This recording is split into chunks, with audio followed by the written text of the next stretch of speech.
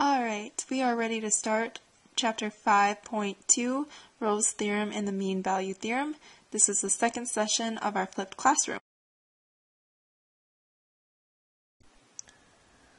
Okay, so we are going to start with Rolle's Theorem. The objective here with Rolle's Theorem is to just kind of get out of it some predictions that we'll be able to draw about a function over a certain interval. So what Rolle's Theorem states exactly that I got from your textbook on page 322 is if we're studying a function f and it's continuous on a closed interval from a to b and differentiable over that interval, if we're looking at the function at a and the function at b equaling the same thing, so the y values are equal, then there is at least one number c in that interval such that f prime of c is equal to 0. We're going to break that down. So, first of all, remember what continuous means. Continuous means that there are no breaks, no holes, no asymptotes, no gaps. So it's one flowing function. Another thing to remember, and I put a little star by this, is that all polynomials are continuous. So if I ever asked you for where is f of x equals x squared plus 4x. So,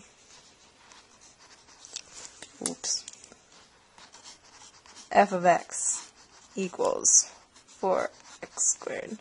I think I just changed that, plus 4x. If I asked you where that is continuous, well, because it's a polynomial, we would just say from negative infinity to infinity. Just be careful of rational functions. You really have to look out for where's that function undefined.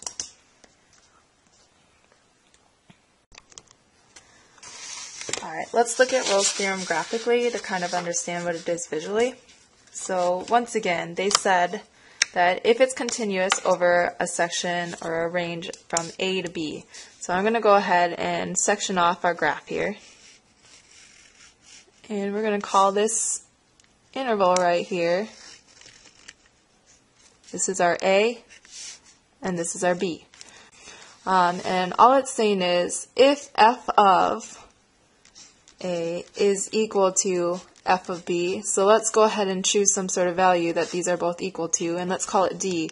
So this output value, we'll call it D.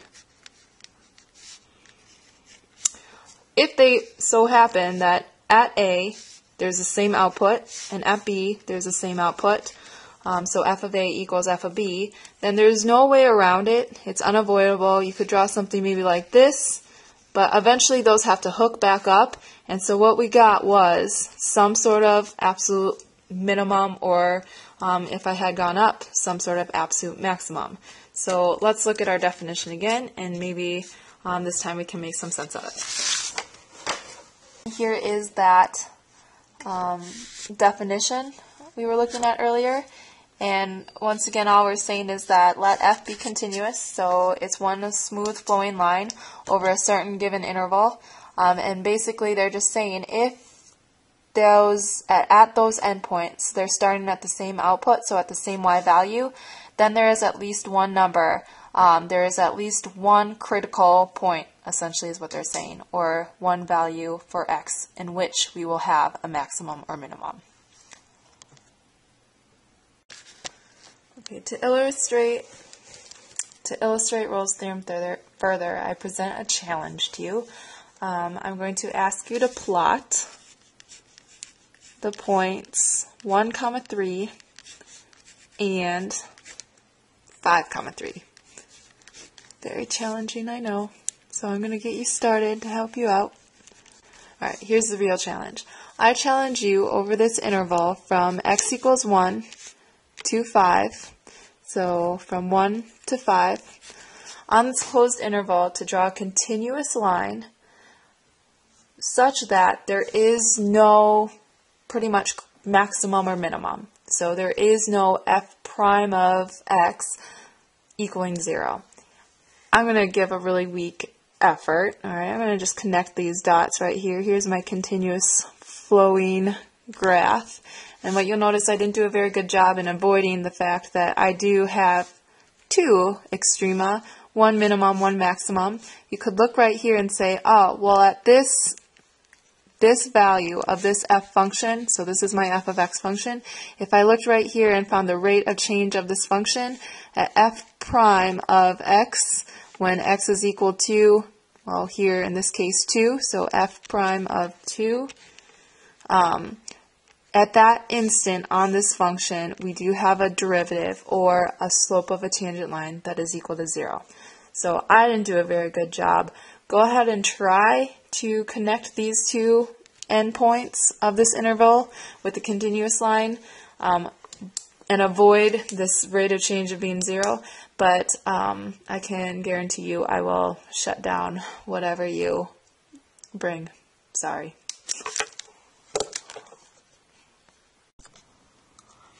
Alright, we're going to start with example 3, or number 3.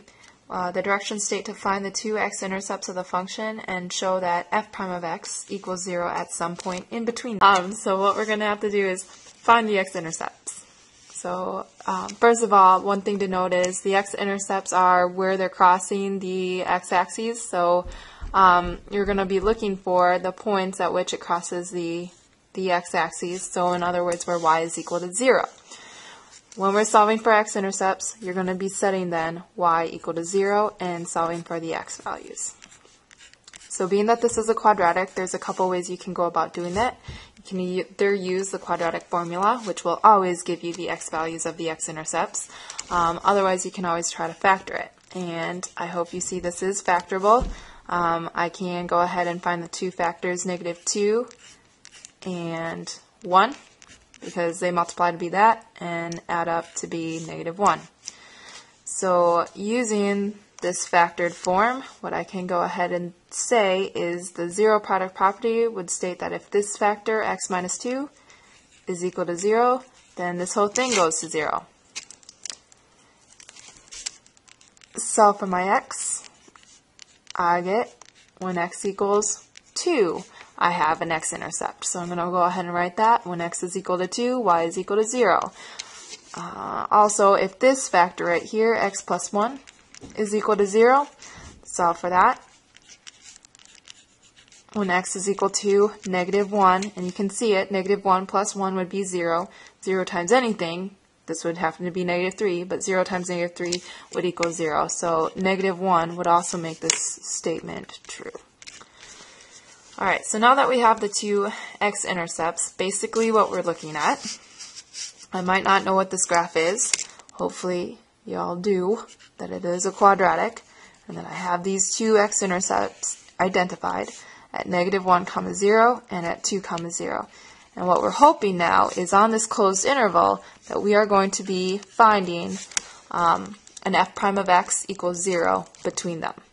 So we're going to have to say, just going back to the directions, we found the x-intercepts. Now we have to show that f prime of x equals 0 at some point in between them. Hopefully it's going to happen between here. So going back to our original function, I'm just going to rewrite it down here. F of x is equal to x squared minus x minus 2. I'm going to have to derive this. I'm going to find my f prime of x. So I'm going to have to just take these one at a time. That is the difference rule of differentiating. So what we get is f prime of x is equal to 2x minus 1. What I'm interested in is when f prime of x is equal to 0. So I'm going to go ahead and sub this in for 0, 2x minus 1, and now solve for that x. Solving for this. So we get, we get 1 is equal to 2x. Divide both sides by 2. What we get is x is equal to 1/2. What we have just found is that we do have a critical value, or an x value in which f prime of x is equal to 0 at 1/2.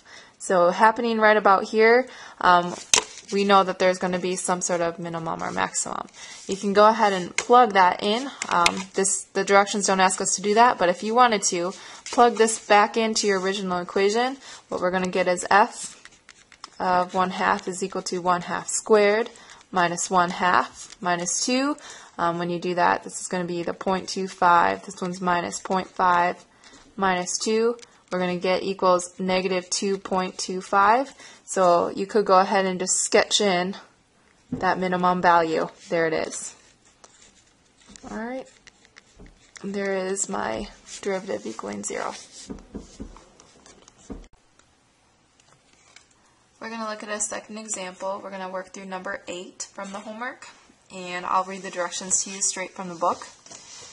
So first of all, we have to check whether or not Rolle's theorem can be applied. And I just want to remind you what Rolle's theorem states. First of all, we're going to just be looking at some sort of function f. Okay, and over a certain specified interval from a to b, and we need to figure out, is it continuous?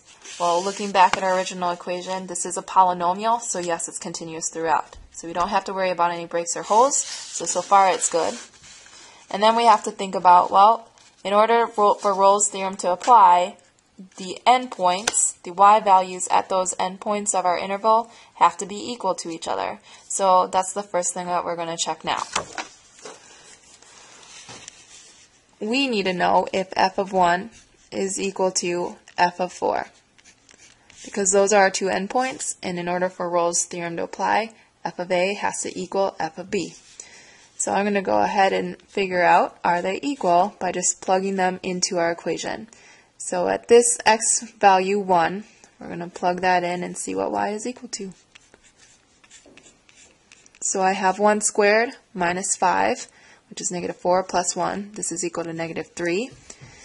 And just to warn you, this is going to have to equal to negative 3 too if Rolle's theorem can be applied.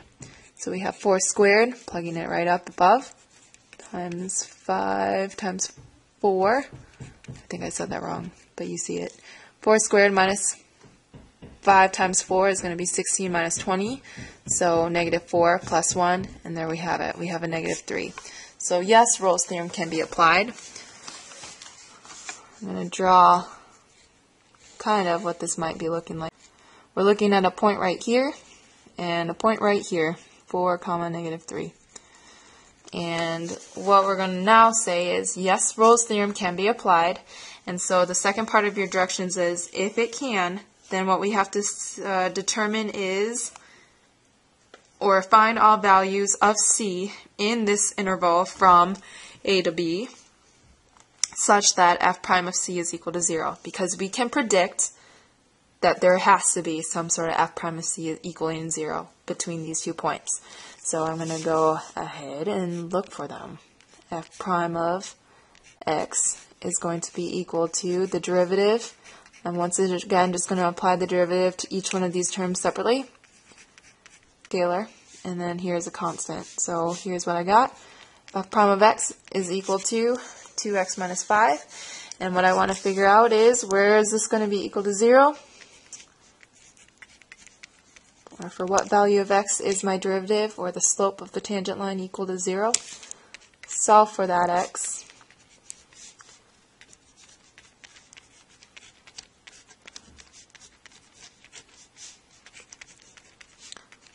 So x is equal to 5 halves, or in other words, 2.5.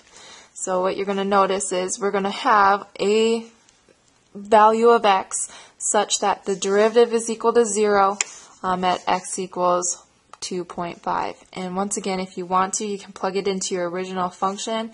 So we do know the critical value is right here, and I'm going to plug it in. We get 2.5, or f of 2.5. is equal to 2.5 squared minus 5 times 2.5 plus 1. And I'll use my calculator for this one. Whoops.